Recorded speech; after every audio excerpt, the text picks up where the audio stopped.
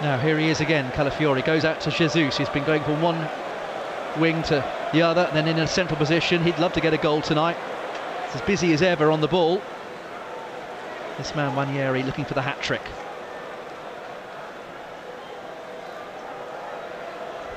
Bolton just trying to make things difficult. They're still hanging on in there in this game. They're 3-1 down. Oh, it's Saka again. Nice skill, looking for an option. Still Saka drills it across, it just needs a touch! And Arsenal have got the fourth goal! And Raheem Sterling has scored his first Gunners goal, he couldn't miss.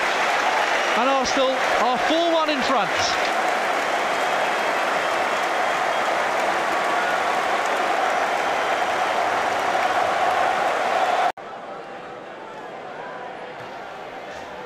Right in that 6-yard area.